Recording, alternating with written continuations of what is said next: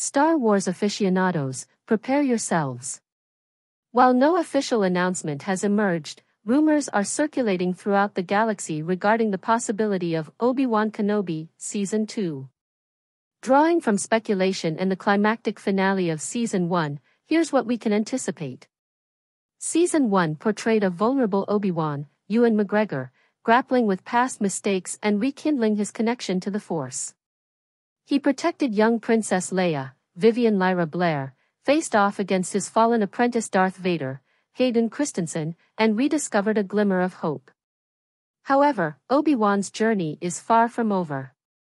If Season 2 materializes, we may witness a more confident and proactive Obi-Wan. He could venture away from Tatooine, potentially to mentor young Luke Skywalker, played by a new child actor at this age, or seek out surviving Jedi scattered across the galaxy. The return of characters like Bail Organa, Jimmy Smits, or Qui-Gon Jinn, Liam Neeson in a Force vision, might be on the horizon.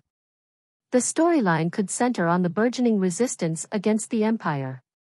Obi-Wan might forge alliances with early rebel cells led by figures such as Mon Mothma or Saw Gerrera, sharing his knowledge and experience.